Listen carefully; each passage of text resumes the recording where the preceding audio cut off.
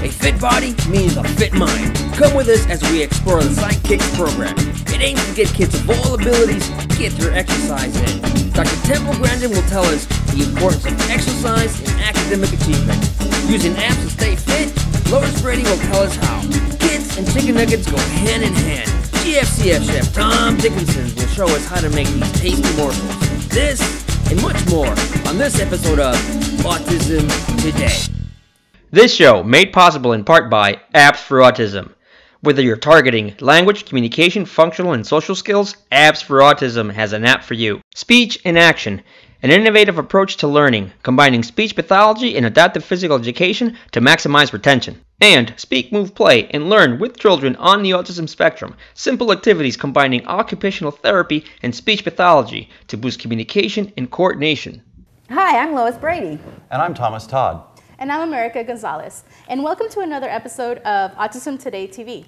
Today we're going to be talking about physical exercise, and there is no better time to be a Bay Area sports fan than right now. We have the San Francisco Giants who won the World Series, and we have the 49ers who won the NFC Championship, are now in the Super Bowl.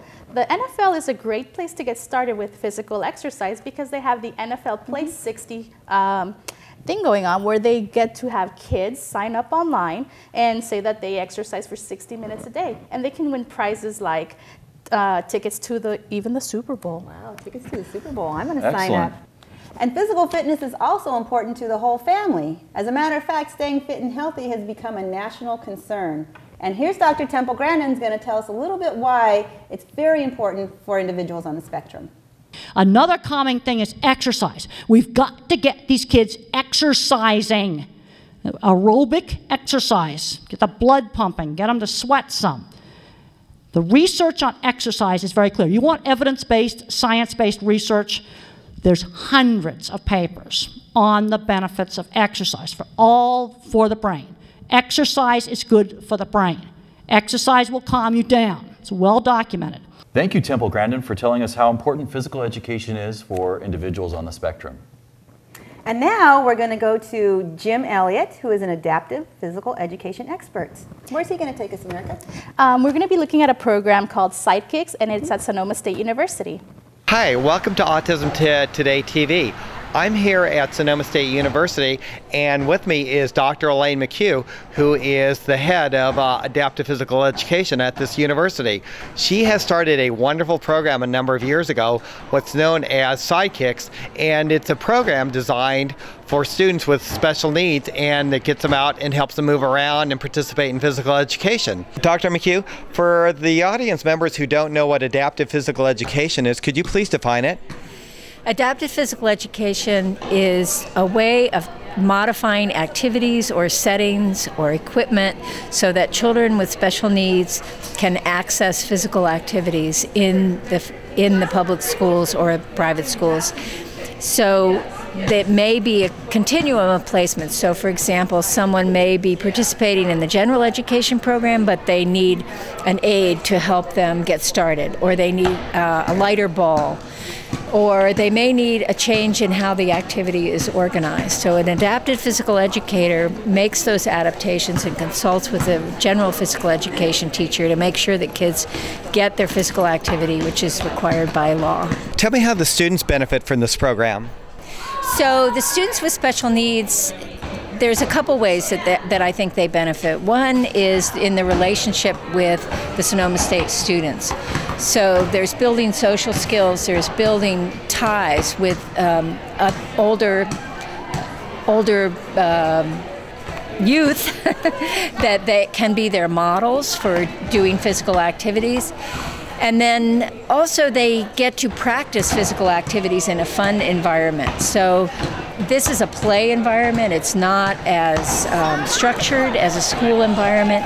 So they really get a lot of choice. And I think that that's really important for kids, is to have choice in activities. And they get exposed to a lot of different activities too that they can later use. Looking at all these wonderful activities that you have going there, the main question that when people view this on TV is, how do they sign up? Well, you can contact me at Sonoma State. You can go to Sonoma State University, the kinesiology department.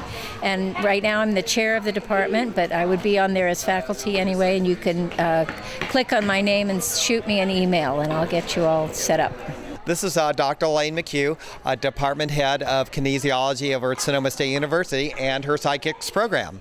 So thank you, Jim, and thank you, Dr. Elaine McHugh. That was a really fun program. The kids all had a great time, lots of smiles, lots of laughs. And Dr. Elaine McHugh also holds a second program called the Winter Bike Program that America and I went to. Wait till you see the bikes. Super cool.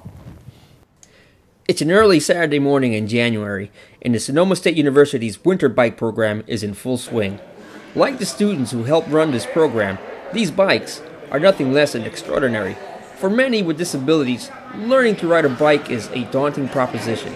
Adaptive physical specialist Dr. Elaine McHugh spearheads the Winter Bike Program.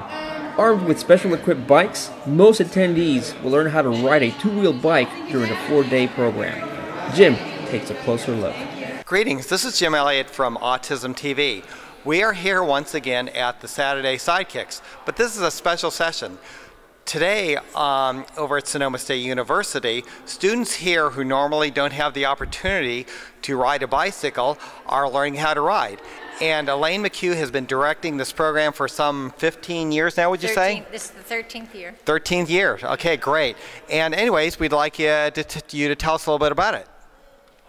So this camp is for children with disabilities primarily, but sometimes we get children who don't have an identified disability, but it's for children who have had trouble learning how to ride a two-wheel bike using traditional methods. So maybe they've tried training wheels, maybe they've tried their parents running alongside and giving them a push, but for some reason they haven't quite been able to master the skill. So in our camp we have specialized trainer bikes that give them that little extra support while they're learning. And they're a little bit better than training wheels because they have a little more give on either side of the bike rather than the rigid training wheels. We also have one-on-one instruction, as you know, and sometimes two-on-one, and we have adapted physical education teachers and other kinds of teachers from the schools, as well as Sonoma State students and high school and middle school volunteers who work with the camp. So we have a camp in January over Martin Luther King weekend every year, and then we also have one in June that includes swimming and outdoor play. Do you have any firm dates on the bike and swimming program for that for June? Yes, it's June 10th to 14th, and the contact is ucpnb.org, and then you click on the recreation section and it will give you more information about Cycle Without Limits is what it's called. All right, thank you. You're going to see pictures during our program of students on the bicycles riding in various forms. These bikes are very unique, so I would like to actually bring over Dennis, who created these bikes, and these are very unique. So Dennis, come on over. How are you doing? My name's Dennis Blong, and I work for United Cerebral Palsy of the North Bay. And we designed this adaptive bike for kids that have a variety of different disabilities so that they can learn in our camps over a 3 to 4 day period how to ride a regular two-wheel bike. So how does it work with it? I notice it looks like the bikes are on hydraulics. So how does it work in terms of the leveling? Well, what we have are two opposed pneumatic cylinders that are completely balanced and a tank reservoir so that we have basically a full pneumatic system. It's actually charged with nitrogen, which is a nice clean dry gas. And what it does is with the outrigger wheels on the floor, we balance the load of the child so that as he or she is trying to establish their center of gravity, their balance on the bike itself, we're able to adjust the pressure up and down depending upon the child's weight and their level of proficiency, so that they start with a lot of pressure in the cylinders. It keeps the bike more upright, but as they learn over a period of time, after they've done 10 laps or 20 laps, we start reducing the pressure in the cylinders so that they can lean further and gain that confidence to learn how to ride a regular bike. It's unbelievable. It's remarkable to see these kids on day 1 and then see them riding 2-wheel bikes on day 4.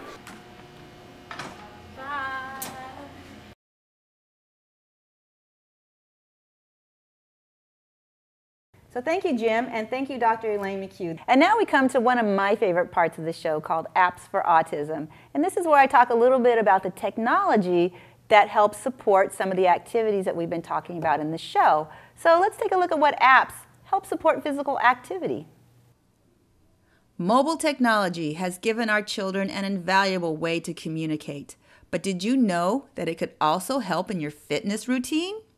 Let's take a look at Cardiograph, the personal heart rate meter. Simply choose front or back-facing camera, start it, and put your finger over the camera.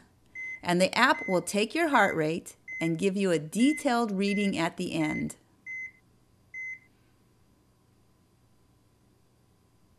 Then you can choose history. In this history, you will see all your past heart rates and the notes that you've added along with them. That way you can follow along resting heart rate and active heart rate. This again is called Cardiograph, the personal heart rate meter. The next app is called PE Games, and this is perfect for any busy parent or educator. It breaks down the games into categories such as chasing games, major games, reaction games, and forming groups. Then it gives you detailed instructions on how to play the game, what type of area you're going to need, what equipment, and one variation. This is a fun app with a lot of great physical fitness activities. And that was a technology that helps support physical education. And now we're going to go visit with Chef Tom. We made some chicken nuggets, so let's see how those turned out. Hello, we are Autism Today TV, and today we are coming from the Living Word Fellowship Presbyterian Church. We are here with Chef Tom Dickinson, who's going to show us a really good recipe today. What are we going to be doing? This recipe is very special to my heart because this recipe is the #1 request I get from parents everywhere. They're asking me, Chef Tom? I was like, yeah, what's up? I said, do you have a recipe for chicken nuggets? That's right. And that's the one thing, and you know, I've campaigned a lot about getting kids away from fast food, about getting kids, to eat at home. And the one thing the kids always love, they love the chicken nuggets from that favorite fast food place that we all know and love.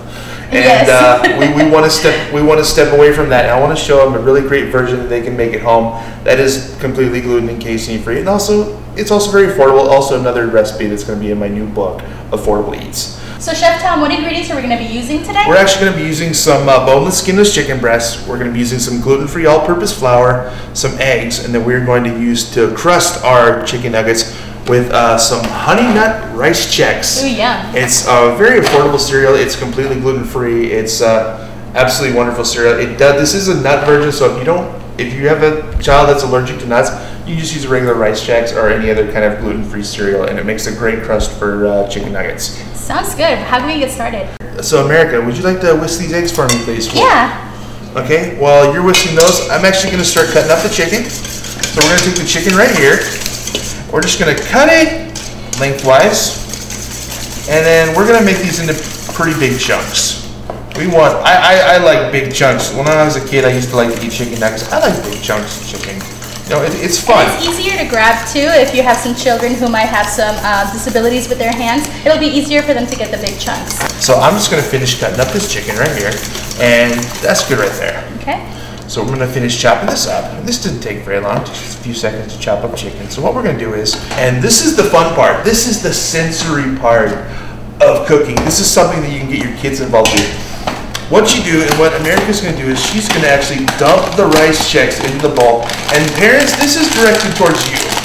This is where you can get your kids to come into the kitchen, and you want to help make your own chicken nuggets?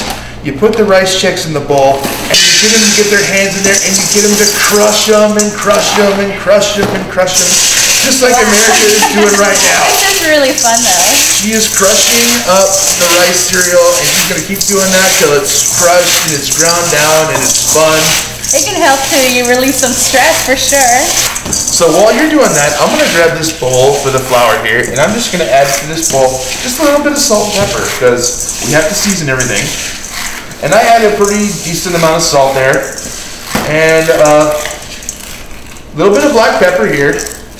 And also what we're gonna do in America is we're gonna add a little bit of salt and black pepper actually to the cereal. Oh, okay. Because, you know, that's kind of a Honey Nut Chex, it's kind of sweet, so you know, you want to add a good amount of salt to the cereal. It kind of gives it that salty caramel Cracker Jack sort of flavor to it, and that's always fun. And also mixing, you know, the sweet with the salty. I hear that really emphasizes your taste buds, right? Oh, absolutely, absolutely. So that looks pretty good right there. Okay. So what we're going to do here is I'm going to show you a trick. This is what we call wet hand, dry hand. So what we're going to do is we're going to put the dry hand here. Going to take some of these right here.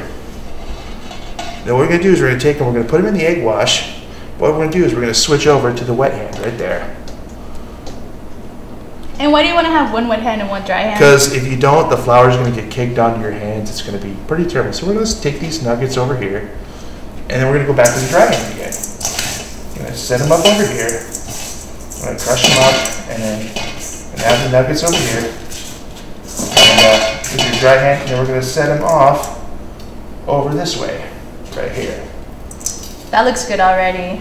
Alright, so what we're going to do is we're going to finish up these nuggets, and then when we're done with them, we're actually going to take them over to the stove, and we're going to, instead of deep frying them, which traditionally nuggets are deep fried, we're actually going to sear them, and we're going to finish them in the oven. And it's going to make it just a slight bit healthier, you know what I mean? Because, you know, your parents, you guys, you don't want your kids on the spectrum eating a bunch of deep fried food. I think you will definitely agree with me on that. So we're going to come back to this, and in a little while we're going to put these in the pan, and we're going to sear these, finish them in the oven, and we're going to be good to go. And now we have everything finished. All the chicken nuggets are breaded and they're ready to go. They look absolutely great. You know, and they're not really baby fine. They're kind of rustic, and that's okay. But you know, we're going to take these over. We're going to take them over to the stove. We're going to get them on the heat. We're actually going to sear these. We're going to finish them in a 350-degree oven. And when they're done, they're going to be absolutely tasty. And let's get cooking. All right, now our chicken nuggets are ready. We're going to pick them up slowly. We're going to place them here in the pan. You can hear that sizzle again. Yes, like I told, like we said before, if you don't hear the sizzle, wait for it. So we're going to place the nuggets in here. We're going to let them get kind of crispy. And there's a little bit of sugar content in these nuggets here in the breading. So we're going to let them cook a little bit so they get kind of nice and brown. And we kind of turn the heat down a little bit because we don't want it to burn. So we're going to just... So the honey and the Chex, is that what's going to caramelize it? Yes, the Honey Nut Chex. And it's just going to be absolutely great. It's going to be like, you know, salty, peanutty goodness. So that's the little amount we're going to do right now. Okay. And now we're going to take them. We're going to flip them a little bit, like that. As you can see, they go really, really fast. We're gonna. So this will be a quick meal that you can prepare when the kids come home from school. Absolutely. You can actually sear these ahead of time and have them in your freezer.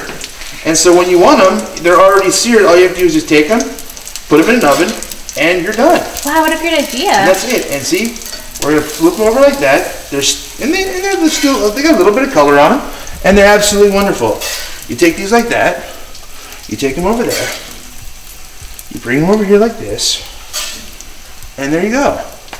These beautiful seared chicken nuggets, all that sugar content, all the caramelization you're getting from the Honey Nut Chex cereal is making these absolutely beautiful. The flour and egg is the glue that's actually holding these on together.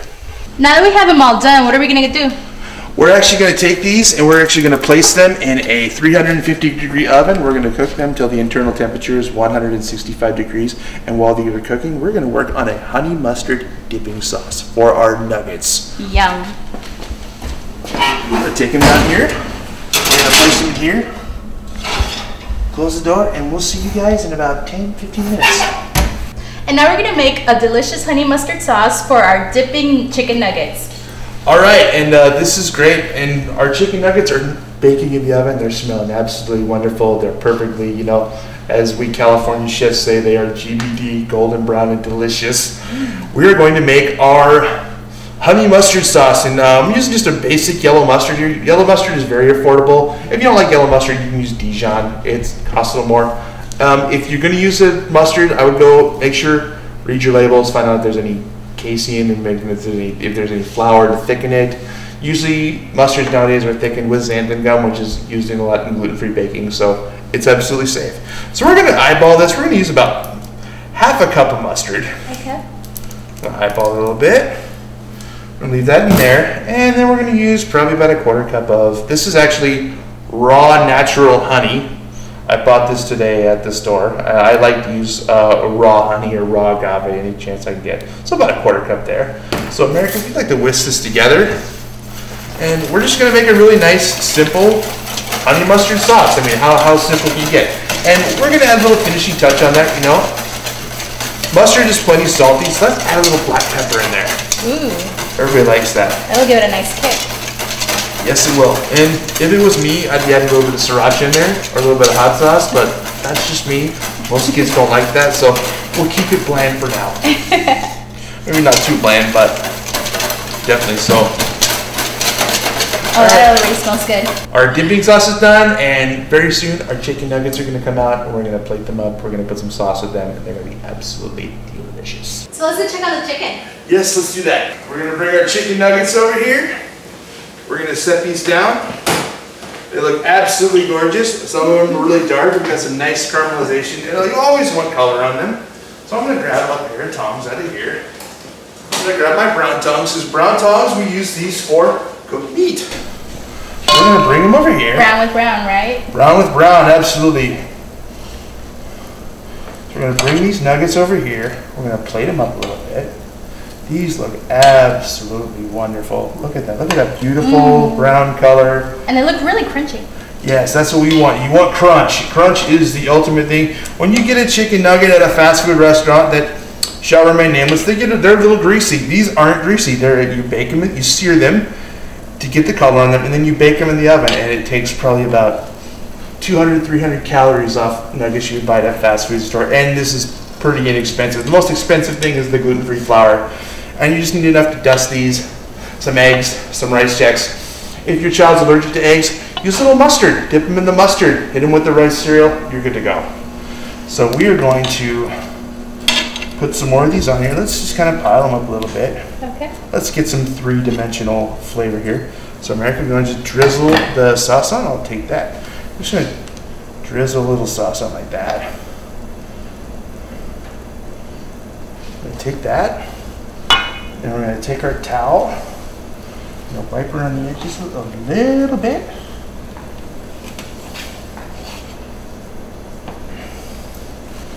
Alright guys, and here you have it. Perfect, gluten-free, casein-free chicken nuggets. The #1 requested recipe from all of you to me on Facebook. There you are. And I always say this could be your dinner tonight, and for your kids, this could be their snack right now.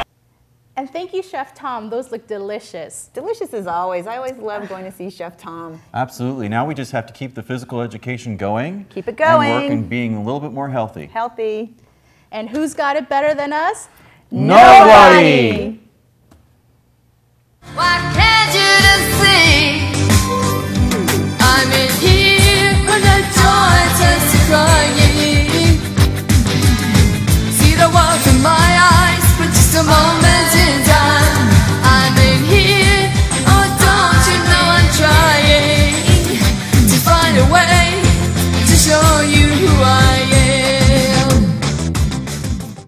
And now we're going to learn how to do the honey mustard dip that's going to go with our delicious McNuggets. No. I'm so sorry. Okay, sorry. We're in a church in America. That is chef sacrilege. Oh my gosh. Oh my god. I am so sorry. I apologize. McNuggets? Really? I'm gonna cry. Wow, that's the only word in my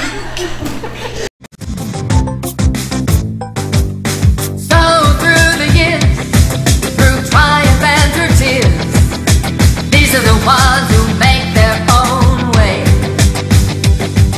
They touch you deep. You should do some GQ poses with the nugget. Oh, I like that. Would be so funny. Out. There you go, just like that. one got it. I want to see that on there, Gary. Where your love cannot hide, just open your heart and hear them say, I'm in here when the joy turns to crying. See the world from my eyes for just a moment in time, and I'm in